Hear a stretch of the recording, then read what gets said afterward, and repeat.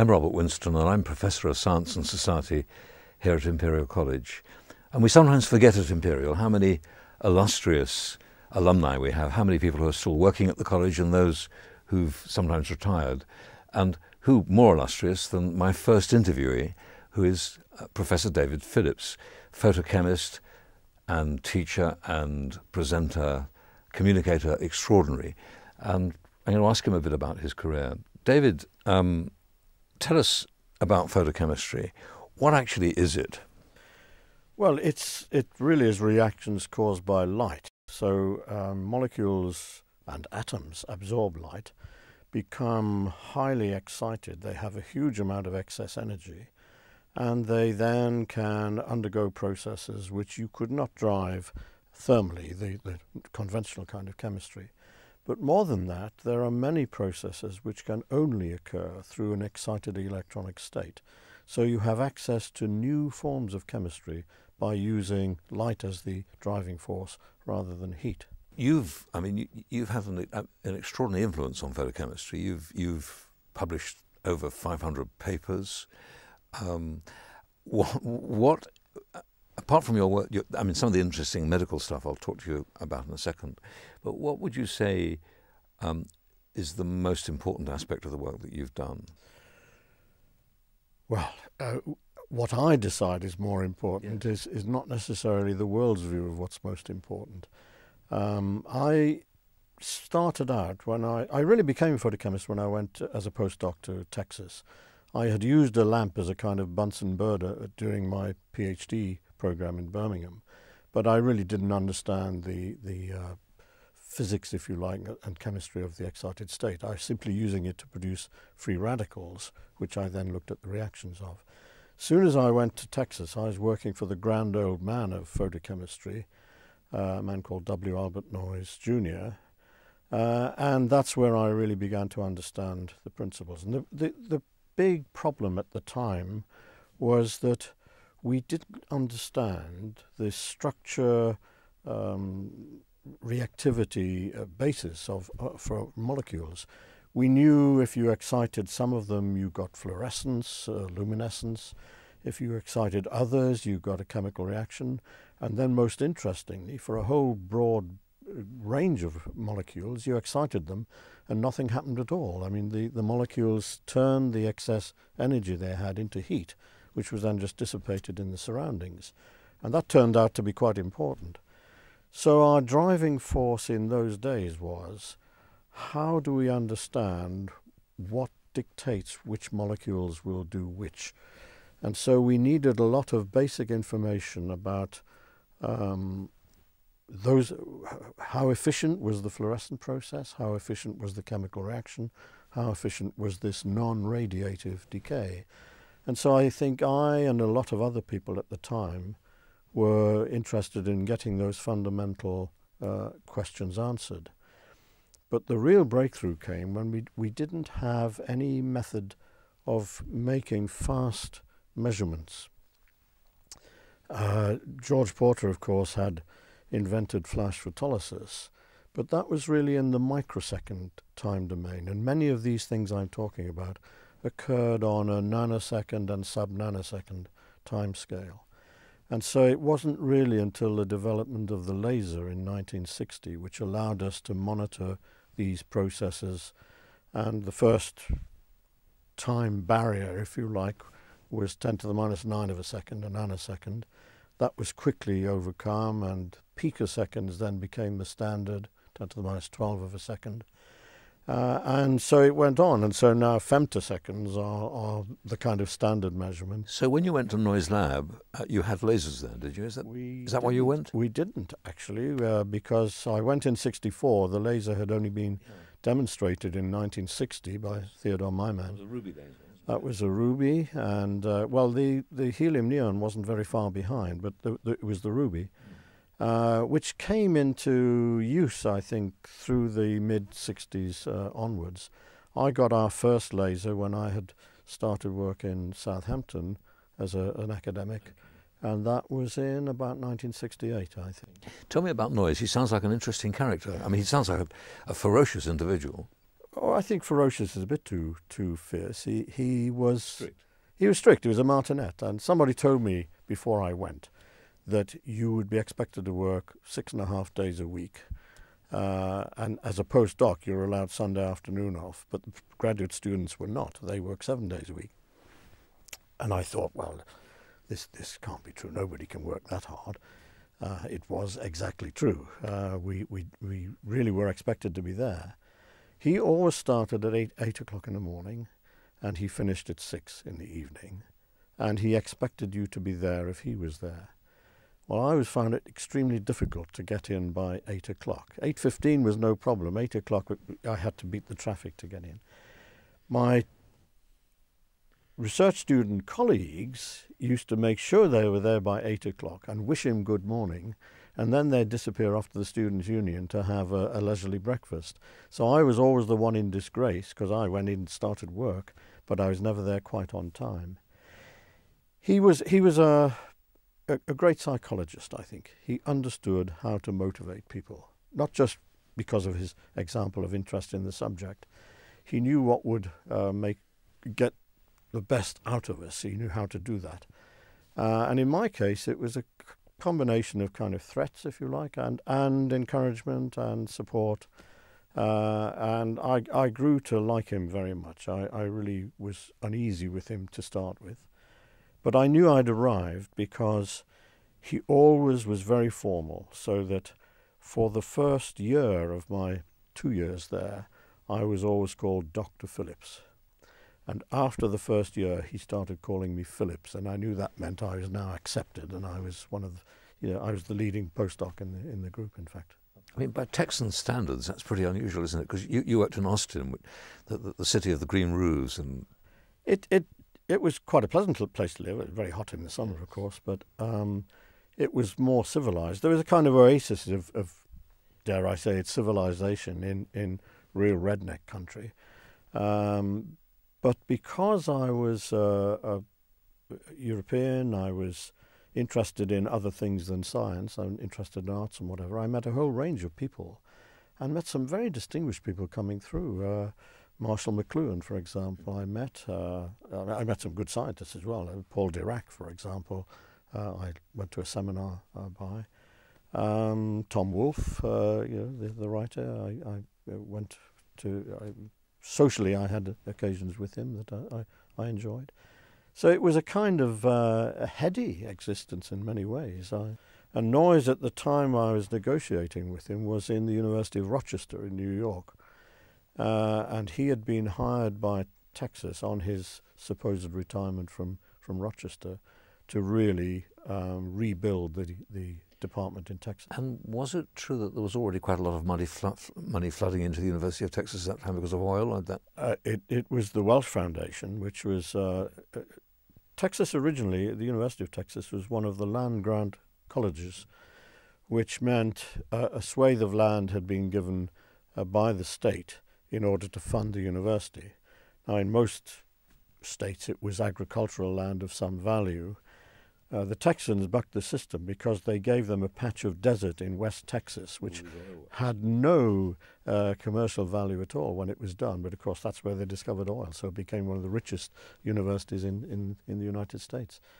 But that money can only be spent on, it can't be spent on people. It has to be spent on infrastructure, equipment, and such like. So why didn't you stay in the States? Oh, interesting. I enjoyed my time in the States very much. Because you weren't married? No, and I could have stayed, but I think I was there 64 to 66. So 64 was within 9 months of Kennedy's assassination in Dallas. And I met more people not necessarily in Austin, but in Texas, who were enthusiastic about the assassination rather than being opposed to it. And that made me think that maybe the United States wasn't the place that I wanted to be. So I had taken the decision I wanted to be back in Europe, but I wasn't quite sure where. So what happened? Well, it was in about the spring, I think, of the second year I was there, so the spring of 66. The old man Noyes was on the executive committee of the International Union of Pure and Applied Chemistry, and there was a committee meeting there, and as you probably know, you don't walk anywhere in Texas, you have to drive. Of course, these high-powered delegates coming in didn't have cars, so each of us working for Noyes was given one of the delegates to look after for the week that they were there. And just by chance, I happened to get the Russian, who spoke good English. He was deputy director of a big institute in Moscow, and I was telling him that I was intending to come back to Europe, but probably needed one more postdoctoral experience before I looked for an academic position. And he said, whether he meant it or not, I don't know. He said, why don't you come to Moscow? And I said, well, it's a sufficiently off-the-wall idea to do. I thought about it and wrote to him and said, yes, I would come. And he said, oh, well, that's fine. You should arrange it through the Royal Society, which is the exchange through the Academy of Sciences, and the Royal Society will look after it. So I wrote to the Royal Society and said, please arrange it. And I got this incredibly snotty letter back from the Royal Society which said, was I aware that there were only 4 such exchanges in the whole of science and engineering each year, and normally they would decide who went and who didn't go. However, since I had been nominated by academician Kondratiev, I would be one of the 4, and so that was it. This is the height of the Cold War. This was in '66. So this is after the Cuban Missile Crisis, but I mean we are in very serious conflict intellectually in many ways. It was a jump. It was something I was prepared for. I mean, we were briefed before we went, the 4 of us who went. Did they have a good track record in photochemistry? Not particularly, and indeed I didn't work on photochemistry when I was there. I was working on an aspect of luminescence which related to it, but it wasn't a continuation of the work I'd been doing in the US. It was actually on chemiluminescence, and that I continued that when I came back from Moscow. But I was the only Westerner working in a group of 2,000 workers in this Institute of Chemical Physics, and so I was a kind of curiosity. And so how long did you stay in Moscow? I was just under a year, so it was about 11 months in total. It must have been quite interesting coming back to the West. I mean, there must have been a feeling of, I mean, I know that feeling of coming back from the East Bloc and the feeling of release you get after leaving, say, somewhere like East Germany, which I remember very vividly. I came by ship from what was then Leningrad, and the first place we stopped on the way back was Helsinki, which is a nice little city, but nothing exceptional. Really. And I really, the scales fell from my eyes. I really felt like I'd been in prison for a year. Partly this kind of free atmosphere, partly this was in 1967, and there were all these beautiful girls with short skirts, and I hadn't seen any of that in Moscow. But it's not something I ever regret. I really learned a lot about myself in Moscow. I learned a lot about a new branch of science, which I hadn't known much about. And did you have a job to go back to? Because you go to Southampton, don't you, after this? I did, as it happens. All of my fears about getting an academic position from being in the United States, I'd applied for a number of positions thinking I wouldn't even get interviewed because I didn't think they'd fly me back for an interview, and I couldn't afford to come back. As it happens, I was offered 3 lectureships while I was still in Texas. One was Manchester, one was, but that was an ICI fellowship which would be converted to a lectureship. One was in Kent, a new university, and one was in Southampton. And I knew a little bit about Southampton. As it happens, the head of department was visiting the States, and he came through to, post-offer of the job, he came through to make sure I didn't have 2 heads or something. And I was quite reassured that this was a good job to go to. So I had the job, and they gave me a sabbatical leave for the first year of the appointment so that I could still go to Moscow. One of the things that scientists often talk about is the insecurity of the next job. Did you experience that at any time? It seems to me as if you were constantly in employment. I think we lived in golden times, though. The degree then, certainly PhD in chemistry, The Wilson government, of course, was a passport to success and employment. I was offered 3 lectureships where nobody had interviewed me, they hadn't even seen me, that was just based on the record. And I had 3 industrial positions, one of which had been held open for me while I went to Texas. And in the end, I decided I wanted an academic career. But it was a golden age. It was the Robbins expansion. There were still lots more opportunities for people. technological revolution. Funding was available. It was the tail end of the white heat of the technological revolution, as Wilson put it. It was a good age. I mean, it changed, of course, later, but at that time, late 60s through to mid 70s. And what was Southampton like? The university I thought was great because it was moving, it was expanding. Chemistry in particular was very good and very good to me. The town was a bit dull, shall we say, but the academic side of things was wonderful. But I met my wife there, so I have fond memories of it. And of course you started to supervise PhD students, had you? Right at the beginning, yes, right from 1967 onwards. And I see that you've supervised over 50 PhD students. 50-something and about the same number of postdocs, I think. So it's a phenomenal legacy there. I think that's one of the most enjoyable aspects of an academic career, actually. Finding people who are better than you are. I think, there are some supervisors who resent the qualities of some of the students they've got. And I think that's the best thing you can do. Find somebody who's really good and then help them realise their own potential. And I've done that in a number of cases. And the other thing that, we often when we're teaching or when we see people teaching, the great geniuses, the Nobel Prize winners and these hugely, obviously illustrious people are put up as role models. But you've talked about collaboration in science, which surely is far more important than being a great genius, isn't it? I think who knows? I mean, geniuses very often, if they're recognised as such, are driven people, and they not necessarily the best at collaborating. I mean, that's a generalisation, but on the whole, they're kind of lone voices, as it were.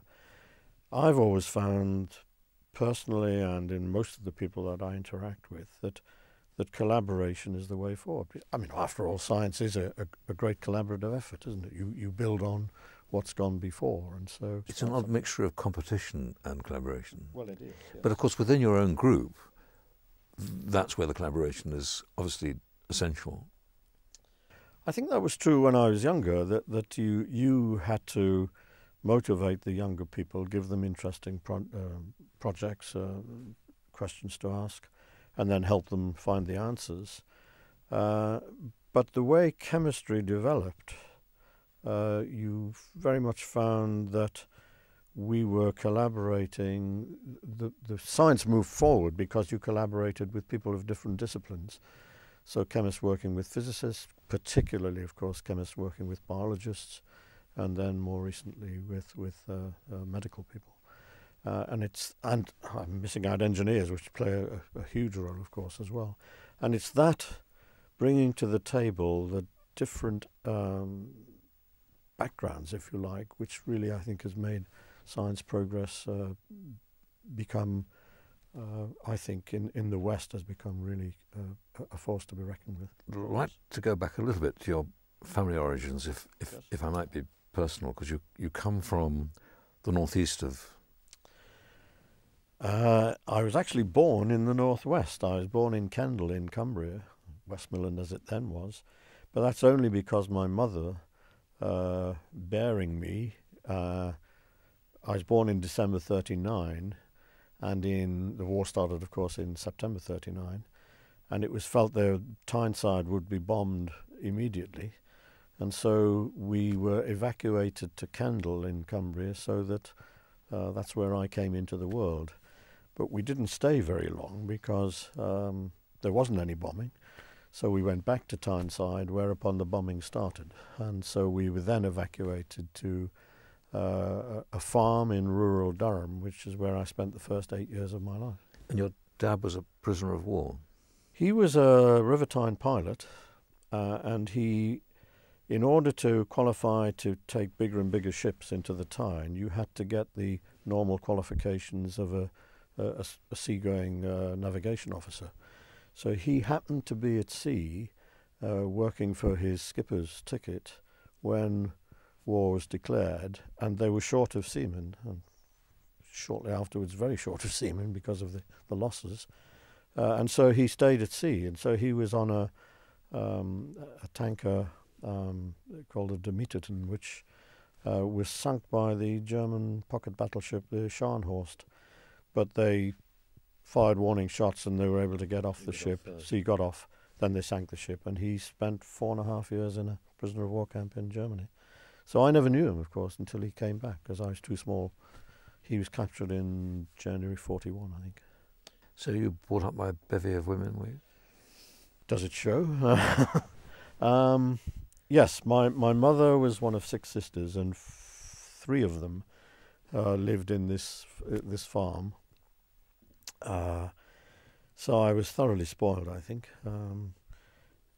And I had no siblings until my father came back. So there's 8 years between me and my sister, and then I have a brother 10 years younger than me. So I was the centre of attention, as it were, and I'm sure that accounts for my character in some detail. But I went to school when I was 4, and I went to the local village school where, because there were relatively small classes, you more or less sat in class where you were capable of taking in what was being said. And so I very quickly moved up the ranks, as it were, because I could hear what the other children were being taught, and I responded accordingly. When was your first science lesson? My first science lesson really was when we'd moved back to South Shields on Tyneside, and I went to the local school, and there was an inspired teacher there, a man called Danny Burke, who, in addition to schooling us for the 11 plus, which was all important in those days, found time to teach us all kinds of things, but particularly science. And so once a week we had about 2 hours doing experiments, simple things, iron filings and magnets, depression of the elevation of the boiling point, depression of the freezing point, simple physical experiments. And that just absolutely switched me on. How old were you then? 8. Because most schools didn't touch science until... It wouldn't have been till secondary school. And this was his own interest, I think, but I think he also enjoyed opening eyes, and he was very successsul at it. There was no curriculum, presumably, as such? No. It had nothing to do with, the real business was getting good scores in the 11 plus so we could get to the grammar school. But it wasn't just science he did this, and it was practical things in geography and history and whatever as well. But it was the science which really... and when did you start to think about science? I mean, as a possible more serious interest? There was a general curriculum, a range of subjects when we went to the grammar school, of course. But it was decided that those of us who were most academically able, and that was a class of 30 of us who had been selected, they would put us in for O-level 1 year earlier than normal. So we were in an accelerated class, and that meant they wouldn't allow us to take as many subjects as normally you would take. So I think we took 8 rather than 10, and that means you had to select which, were you going to do humanities or were you going to do languages or science. At age just over 12 and a half, I had to decide. And I liked language, and I was quite good at it. And so there was a real question, what was I going to do? But the head teacher, this was immediately post-war, the country's going to need scientists, it's going to need doctors, secure future there, and so that's how I chose it. It wasn't necessarily something that I felt passionately inside, but it was a good choice. Why chemistry and not, say, physics or biology? Well, I have a confession to make here, in that by the time I'd come to A-level choices, I think I got bad advice. I was unsure whether to do chemistry or physics. I knew I didn't particularly want to do mathematics, pursue it exclusively. And so to hedge my bets, I was advised, well, take A-level physics, A-level chemistry, and A-level pure and applied mathematics as one subject, which is what I did, and then discovered too late that in order to get into a physics department, they wanted physics and pure maths and applied maths as separate subjects. Of course, mathematicians wanted that as well, and so the only subject that was really open to me was chemistry. And I mean, I enjoyed chemistry, but by second year of A-level, I probably was enjoying physics a little bit more. So it's no surprise that I became a physical chemist or a chemical physicist. So after going forward to Southampton, then you come to this place, to Imperial College. No, I had a break. I left Southampton to become Wolfson Professor That's right, yes. in the Royal Institution. Yes, yeah. George Porter was director. It's a small institution, only really enough room for one kind of research theme there. And so George was looking for somebody who would help him with the educational side of things, the demonstration lectures and the other things that were happening, but would also be in the same sort of general area, so we weren't competing for space. So why did George choose you? Good question. I developed something of a reputation for demonstration lectures, and that had happened in my undergraduate lectures in Southampton. I always tried to do at least one demonstration just to whiz it up a bit and keep them awake and whatever. You mean a bang? Doing it, well, not necessarily, but just something that would catch their interest, which was relevant to the day's scientific agenda.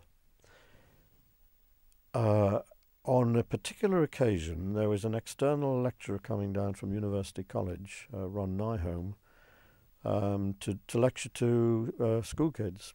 And these kids were being bussed in from all over Hampshire. And with about an hour and a half to go, he was taken ill, and so he had to cancel. Couldn't stop the kids coming on the buses, so the head of department came to me and said, you've done a few demonstrations, haven't you? And I said, yes. And he said, right, you're on, you do this lecture.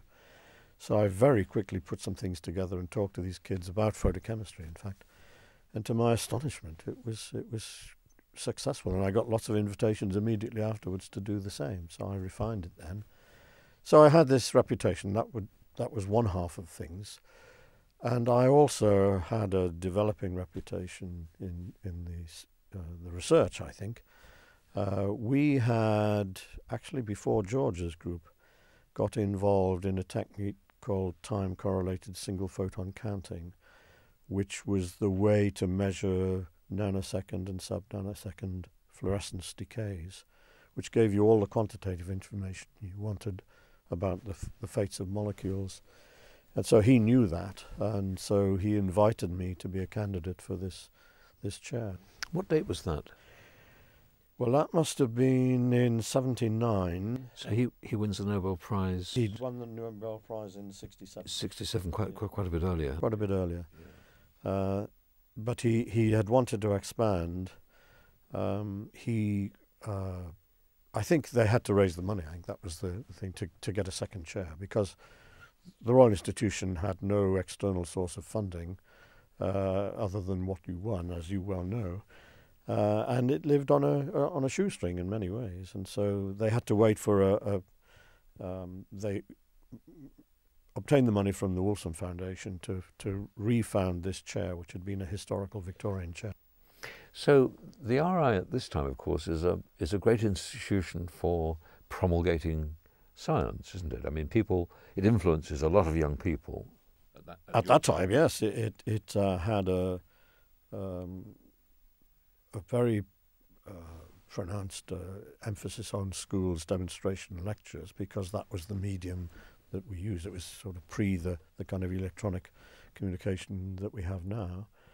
I was given quite soon, asked if I would run the whole education program. So I ran all the schools' lectures, and we started things called science seminars, where we went out into schools to interest them in a particular branch of science, get them to do experiments. We started I didn't personally do this, but we started the mathematics master classes, which became hugely successful and still are. We started some technology master classes in Sussex. It was a thriving institution at the time. When did you give the Christmas lecture? That was in 87, 88. The December.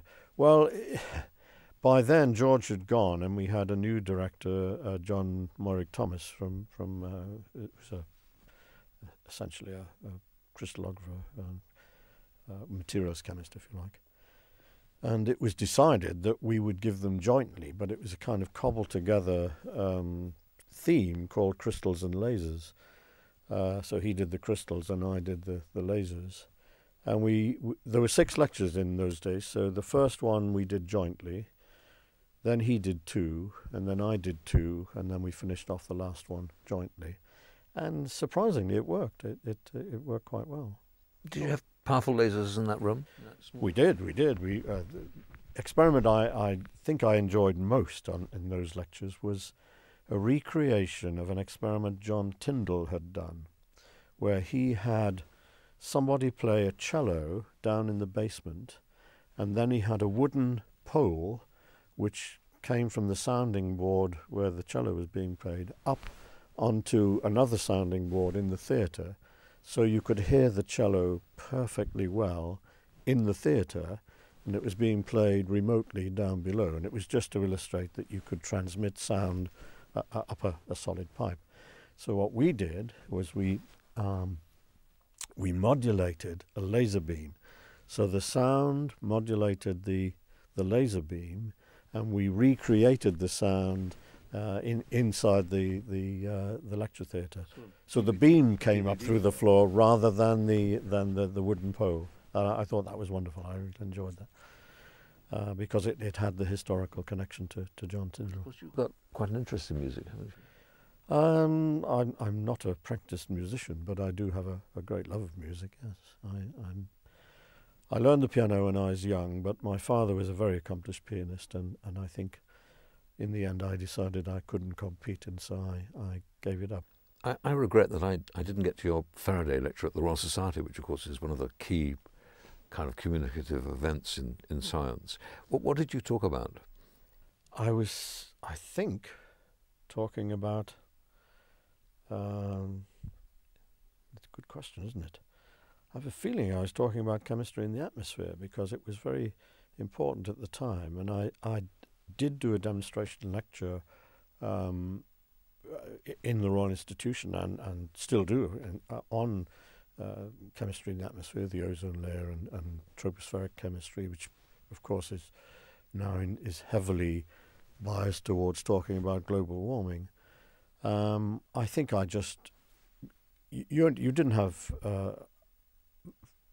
we must have had almost an hour, mustn't we? I think maybe I just took a selection of demonstrations which I thought illustrated points, and the theme I had was that there's no point in doing a kind of magic show just for effect. That you have to choose your illustrations to match the science that you're trying to get across, and so I was giving different demonstrations in that line. But I managed to work 1 or 2 explosions into it as well, which I think always works. And by this time you were at Imperial? That's right. But when I moved to Imperial, they wanted me, I think, as a research scientist, and I think my reputation was good enough to qualify. But they also wanted the bonus that Eric Ashe, who was then the rector, and was also secretary of the Royal Institution, had decided that we couldn't rest on our laurels in Imperial and just assume that there would be a good flow of students into Imperial because of the research reputation, that we should actually be doing our bit in schools, enthusing them with science. And this was actually almost a duty, and I've always felt that. I really strongly felt that. And as an academic, you pretty well headed the outreach in consequence, didn't you? Well, we started it actually. There wasn't one when we came here, so I started it up. We recruited a young lady from Melanie Tony from the Royal Institution and built up from there. There was actually quite a lot of opposition at the time. There was a general view amongst departments that they got a plentiful supply of very good students. Why should we be wasting our time trying to enthuse school children, many of whom wouldn't be able to come to Imperial because they wouldn't be qualified? But I think we were proved right in the end. I think we do have a duty, and it is important that we raise the awareness. It's taken a hell of a long time, hasn't it, to persuade universities in general that this aspect of public engagement is critical? It's a much healthier situation now, in that many universities now have strong outreach programs. But yeah, it took a long time, a lot of effort. Tell me about the Pimlico project. Pimlico preceded me being here. It was Sinclair Goodlad, who was on the humanities side here, had thought it was good for the college to be involved in helping school science, but also very good for our own students to be involved. And so the Pimlico project, as the name implies, started in Pimlico, and it involved undergraduates and also some postgraduates spending, I think it was just Wednesday afternoons in the school, but over a protracted period, so at least one term and probably a year would be ideal. And so the role of our students was to assist the teacher in getting concepts across, providing new materials for them, new experiments for them to do, and generally acting in a school support role, which also, of course, made them think about how their own understanding of their subject, and I think that was one of the great benefits. We couldn't turn that into a recruitment of teachers because there wasn't and still isn't any education qualification offered by Imperial. But I think many of our students who went through the Pimlico project did end up in education in various places. Given that places like Imperial College are not really needing to, in many ways, to advertise their wares to the most exciting and engaging and intelligent students, why should we bother with science outreach? Because I think my research, probably yours, most people's research in this institution is funded publicly, and we owe it, therefore, to be able to explain to that public what it is we are doing and why we are doing it. So we have a duty, I think, to the wider public to let them know how their money is being spent. The other reason, I think, is that well, there are several more, but we do need in the UK, if we're going to stay afloat financially, we need to have a plentiful supply of scientifically able students and professionals who will carry forward the scientific flag. But more than that, we need a scientifically literate population, because the decisions as to what we should be doing are not the decisions of scientists, they're the decisions of the general population. And if they are incapable of understanding the scientific arguments which are behind, or a distillation of them, then we're flying blind, as it were. And so we need that that level of understanding in the general population as well as the specialist training that we have. But I have a personal reason why I want to see this happen. Is in my lifetime I've had such a huge enjoyment out of doing the science that I've done and talking about it. I want other people to be able to have that sense of enjoyment and the sense of achievement. And science is a way of earning a living which is immensely enriching and satisfying to the individual as well as being useful to the general population. You become a fellow of the Royal Society of Chemistry and you end up actually as its president, and the Royal Society of Chemistry has really focused very much in these areas, hasn't it? It has had a campaign for about 10 years or more on trying to enthuse young people with science particularly. We have a program also of trying to help teachers. I mean, as we both know, I mean, the number of qualified teachers qualified in their own subject, teaching science at secondary level is bad enough. I mean, it's, what is it, 17% or something in chemistry of the secondary school teachers actually have a degree in the subject, maybe slightly higher, I'm not sure. But at primary school level, there's almost no teacher who has any scientific qualification. And I think we are aware that we need to help those teachers who are not scientifically trained to cover the subject. So the Royal Society of Chemistry has a series of courses for non-scientists or non-chemists to enable them to help them to teach chemistry. And that, I think, has been very successful. But it's not enough. I mean, we need to recruit people into teaching who have the qualifications. Most recently, you've been a member of the Vision Committee at the Royal Society, which, of course, has been looking at science education. What do you think? Well, first of all, what does the committee recommend? And secondly, what do you think the impact of that might be? Well, one of the main recommendations, I think, is that given that all children are going to be staying at school till 18, except those who divert into apprenticeships and vocational training, we should use that as an opportunity to ensure that all children through to 18 are being taught science and mathematics, and probably English as well. But our view, we were restricted to the science side of things. They should be taught till 18, do courses in science and mathematics. That doesn't mean they'll all do A-level chemistry. It means quite probably the majority of them will do something which is where the science is part of, say, science and society, a course which is not rigorous science. Some will, of course, because they're the people who go on to do science at universities.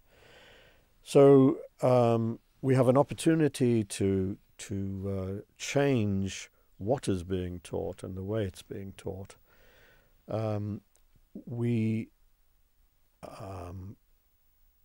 me think. That was the first of them. Maths, of course, isn't there? Well, yes, by science and we need mathematics training to the same level. One of the things I wonder is, I mean, it seems to me that one of the risks we're getting into is as we learn more and more in depth about less and less in science, that we channel young people. So there's one notion, of course, that we could get round that by changing the qualification at A-level. That was the other point I was coming to, which you've articulated well. The idea and my own personal experience of having to choose what I wanted to do aged not yet 13 is absurd. I mean, we should be offering a general training across a range of subjects, I think, through to 18. And then the specialisation comes afterwards. That will have a huge knock-on effect on the universities, of course, the way they currently are. But that's the way they operate in the United States, and there's no shortage of highly trained scientists in the United States. It can be done, but it does imply a big change in the way we do things in the UK. And I think the baccalaureate style education up to 18 is something which I personally see great merit in. When you started at Imperial College, how many women were there in chemistry? Oh, what a question. There were two on the staff. There were a number of postdocs, but not that many. And I remember Julia Higgins, who took a particular interest in this, chemical engineering, collaring me one day in this common room and saying, "David, that's not good enough. You must improve things." And I said, I have every intention of so doing. 12 months later, we had no female chemists in Imperial, because one of them, who was of an age, she retired, and that was fine.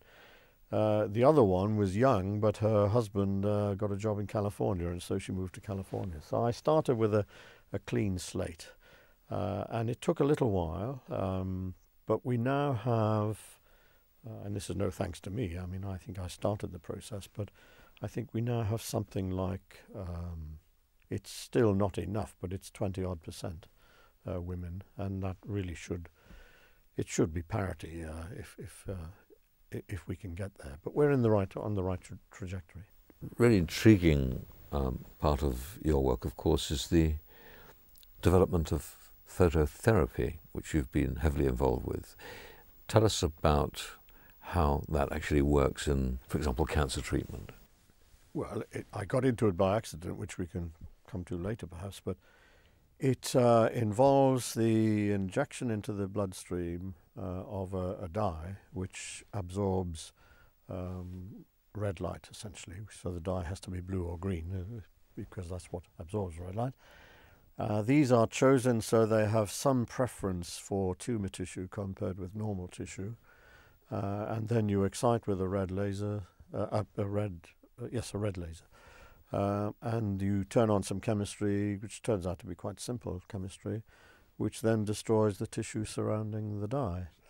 It's called photodynamic therapy. It's been around since the late 70s, 80s.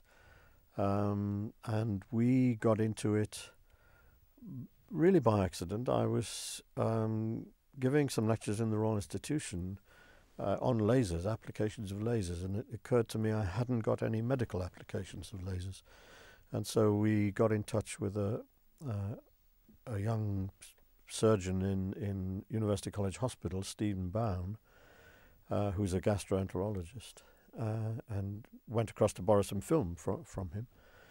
And in the course of that process, he asked what I did, and I was at the time working in part with Unilever, trying to develop a dye which would act as a cold water bleach, so that the detergent works perfectly well at room temperature, but bleaches don't.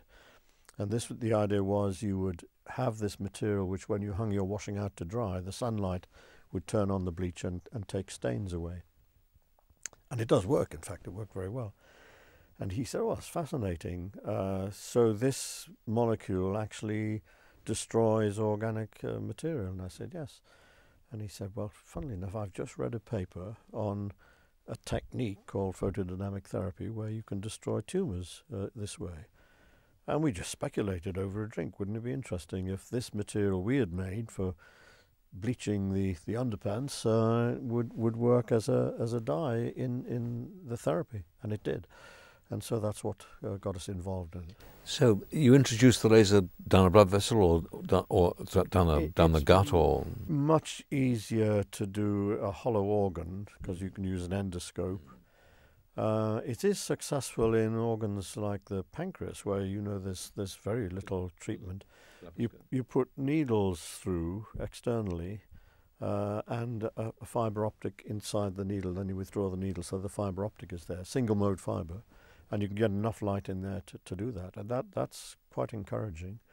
But externally, skin tumours and ear, nose and throat are easily treated. Bladder cancer also is treated the same way. And didn't you form a spin-out company at some point? We did. We formed a spin-out company in Imperial in about 2002, I think, when we started. And it's still going. It's still going strong. We had got to the stage where what we wanted to do was to make these dyes much more specifically targeted to the tumour compared with normal tissue of the same type. And so we used, in collaboration with some biochemists, we tied the dyes chemically to monoclonal antibody fragments. So that's the recognition element. And we could carry as many as 10, slightly more, 12 dye molecules per monoclonal. So you have a high concentration of the dye exactly where you want it. And then you turn on the laser and it destroys the tumour. And we've got right to the point that we've done the proof of concept, we've done all the animal testing, but phase 1, 2 and 3 clinical trials are expensive, and so the company's still looking for the resources to do that. In the meantime, it's diversified, and so it's using the same technology, not to carry dyes which need lasers to excite them, but other toxic chemicals which will destroy the tumour directly. And it apparently is doing very well. It's finally going to move from the premises in Imperial College to some premises in Stevenage, I think. And there's a tie-in, I think, with Glaxo also. And what else are you proud of at your time at Imperial? Proud of my time in Imperial? Well, if we leave the science to one side, I think I became head of department in 1992. I hadn't been here very long, but the then head of department, Steve Lay, moved to Cambridge, and all of the other professors were relatively near retirement, and so I was fingered to take this on. And unusually, I did 2 terms of 5 years, so I was 10 years head of department, which is quite a burden. We decided, I and one other senior colleague, that the way the department had been organised was very strictly along organic chemistry, inorganic chemistry, physical chemistry. They were the traditional boundaries. And they were each run as kind of separate fiefdoms.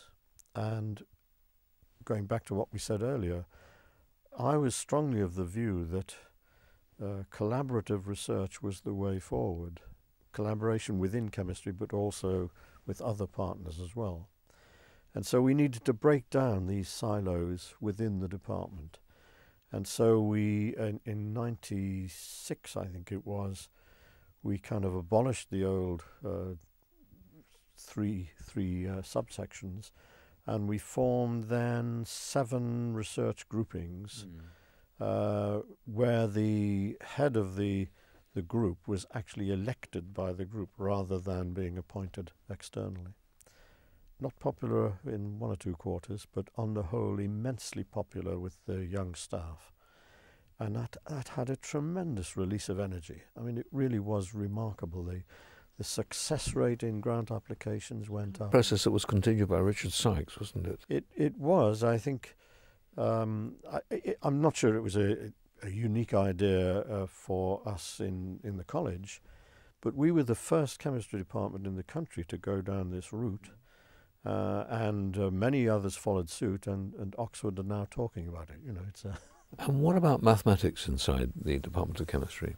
Well, we did require, and still do require, that all of our incoming undergraduates have a mathematics A level,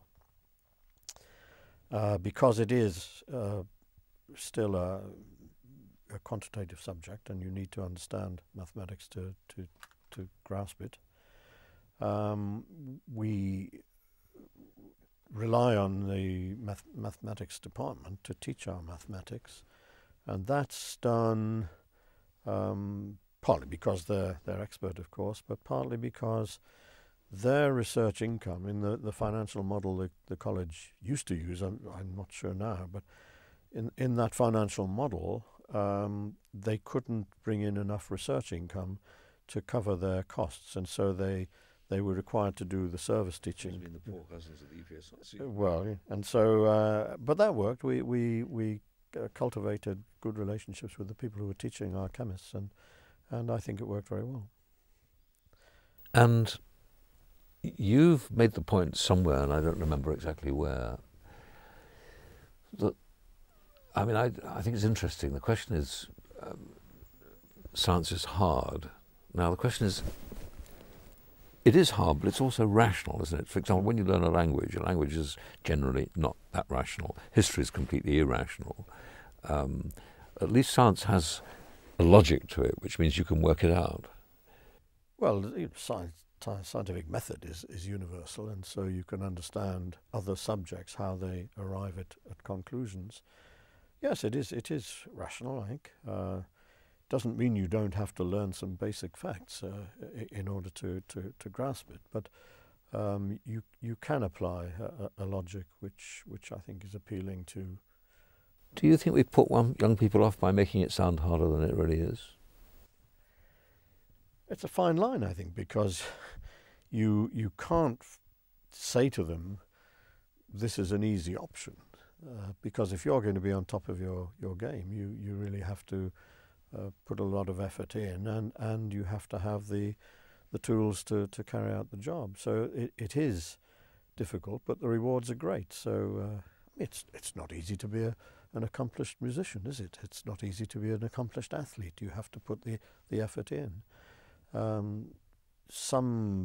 If people are put off by the idea that something might be challenging, well, they probably shouldn't be doing it anyway.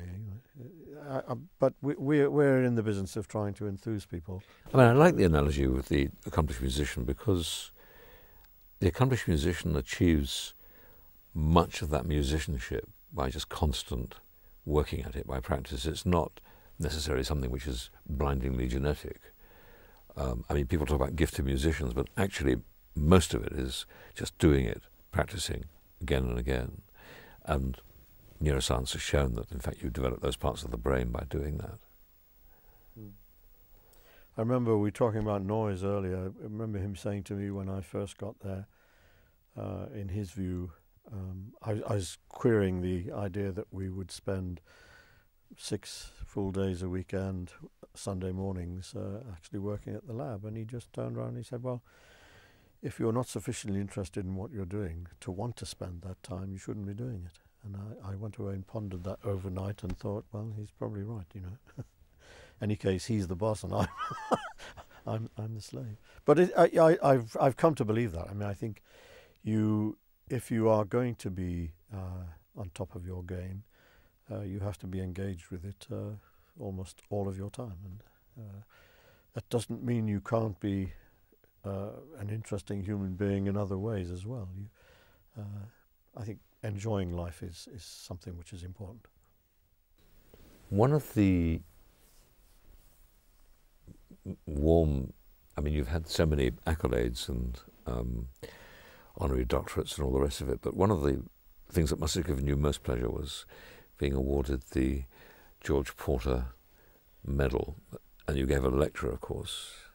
Kind of incestuous in some ways, because when George retired from the Royal Institution to become president of the Royal Society, we had a kind of valedictory scientific meeting in his honour, and at that meeting we had a collection, and with some industrial input as well, and we collected enough money to found this Porter Medal. So it's relatively recent. It was 1986 that happened, and of course we gave the first medal to him, and then every 2 years we've awarded it. And there was one additional one because we held a big international conference here in 95, and we had a special medal for that. That was one of my triumphs as well, actually. We had, it was the International Conference on Photochemistry, and we had 5 Nobel Prize winners addressing the audiences. It was quite a coup, I think. So George was the first, and until me, only Brit who received that medal. All of the others went to Americans or two Europeans and two Japanese, I think. So I felt immensely proud to have been awarded it, and it's an international committee from the United States, from Japan, the Asiatic countries, and Europe, who made the selection. So I felt my science had been recognised, put it that way. But the huge pleasure, of course, came from having this medal in George's name, because a man I spent 20 years with and I hugely admired. David, thank you so much. That Renaissance view of science, the idea that we become our best science has to have a public face, a public meaning, and a sense of responsibility. And it's wonderful to see the kind of work that's done by great academics like yourself here at Imperial College in London.